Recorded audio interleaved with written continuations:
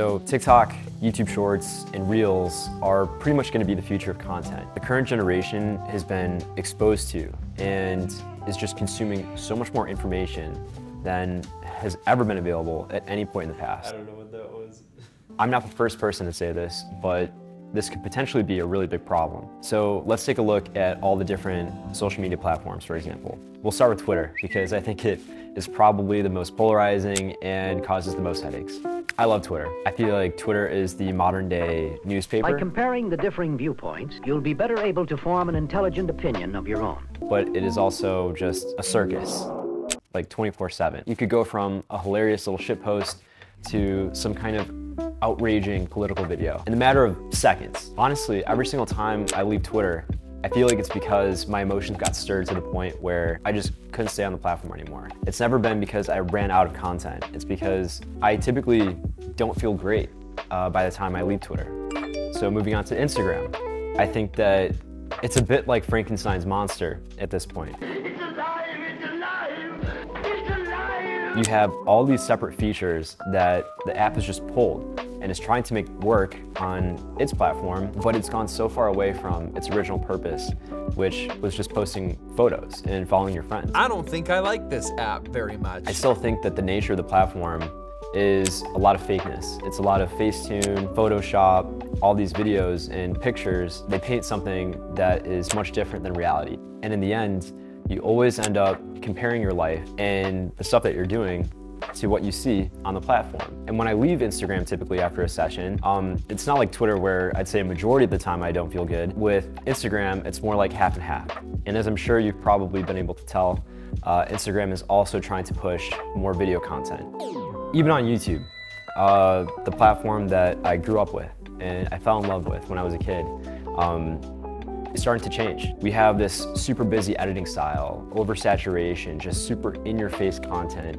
This huge addition of YouTube Shorts is an insane pivot by the world's #2 search engine, YouTube. And the nature and the dynamic of the platform is changing. So all these apps and platforms are slowly becoming the same thing, which is this machine that delivers cheap dopamine to a viewer that is trying to escape reality.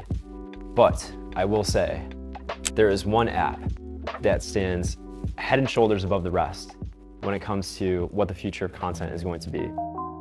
Now, the TikTok algorithm is scary because there are times when I genuinely think it knows me better than I know myself, and there's no doubt that it knows me better than my best friends do, my family does. For a piece of technology to have that sort of inside knowledge about me is scary. You could easily say, oh, I'm just gonna be on here for a minute. You open up the app, you start scrolling, you see a viral animal video. Oh, this is my son.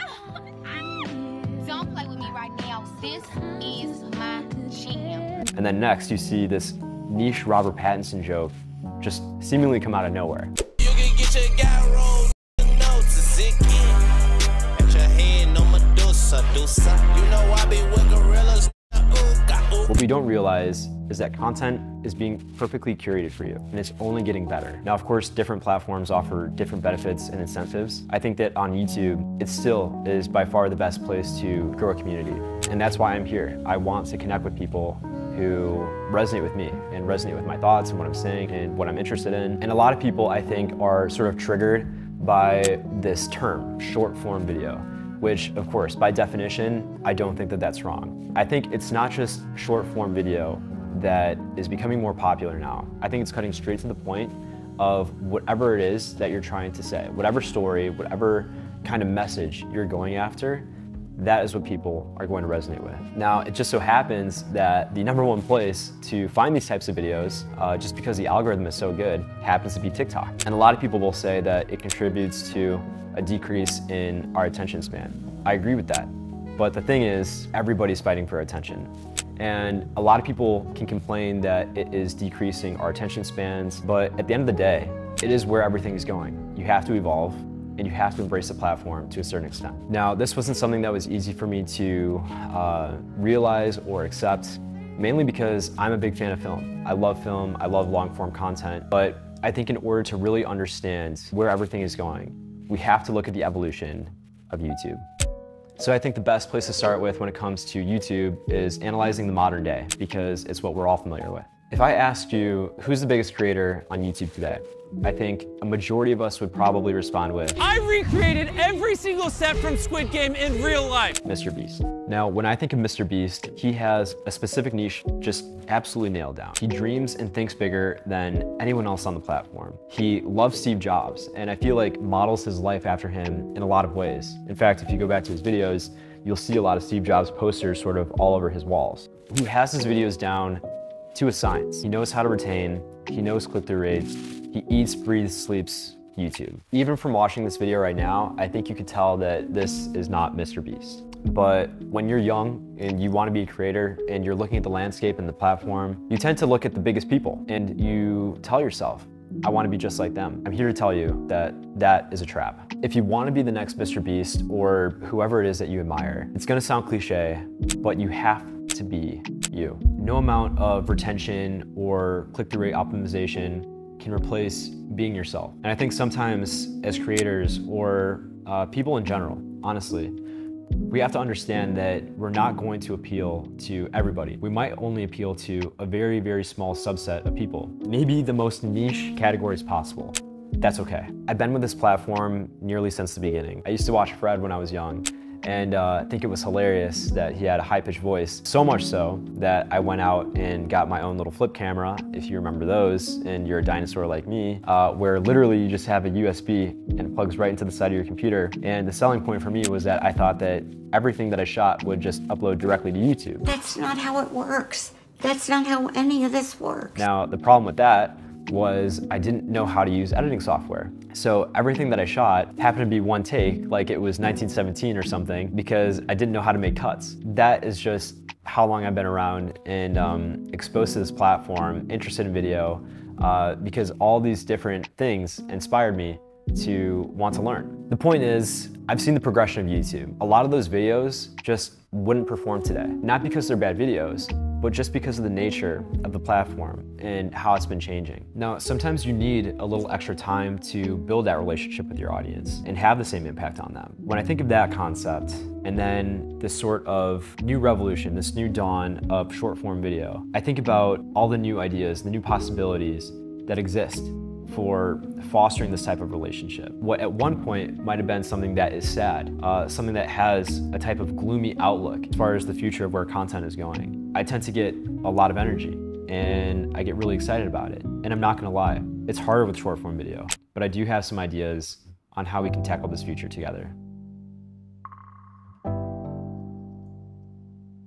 So when looking at short form content in the future, I think that there are some really good things that are gonna come from it, but there's also gonna be a few bad things. Let's start with talking about why this direction could potentially be a bad thing. It really does feed into our need to be entertained as quickly as possible, and it does nothing to help our attention spans. It's extremely hard, as we've talked about, to build relationships that are founded on only 10 to 15 seconds with each other. I think the other thing to keep in mind is that it's not just TikTok and short form content. We are being drawn in so many different directions by all the different streaming platforms, all the different kind of services out there. It's not just TikTok versus YouTube Shorts and Instagram Reels. It's TikTok versus Netflix, Hulu, HBO Max, Disney Plus. All these different streaming services are out there fighting for your attention, and it's only going to get more intense.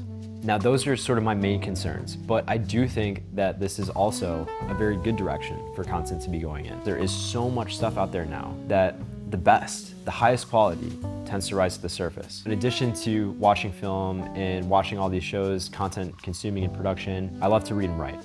It might seem a little ironic due to this video, but I think that there's nothing better and nothing that shows more mastery of your subject when you're able to make your point in the shortest amount of time possible. That's why I think TikTok and short form content are genius. I'm really happy that short form content is democratizing the ability to create videos, and I hope that people get better at it, because the more familiar they are with how to edit, how to cut, how to shoot, script, act, then the stuff that's going to come out of people in the future is going to be incredible. I'm here to tell you, if you are a consumer or if you are a content producer, watch the stuff that you want to watch, support the people that you want to support. And so the one last thing that I'll say sort of on this point of where content is going, whether it's short form, long form, a film, a TV series, there is a strict difference between entertainment and art. Entertainment, on the one hand, you know pretty much exactly what it is that you're going to get. It's Drake, it's Kanye, it's mainstream stuff. There's nothing wrong with the big names, the Mr. Beasts, all these artists. In fact, I'm happy that they found exactly what their niche is, what their formula is, and they iterate on it. But you know that you're going to enjoy it at the end of the day and that you're going to get some kind of emotional response. Art, on the other hand, is a little bit more challenging in the sense that you might be uncomfortable while you consume it. You might have your mind kind of expanded and you might be challenged a bit. So is it good? Is it bad? I don't know.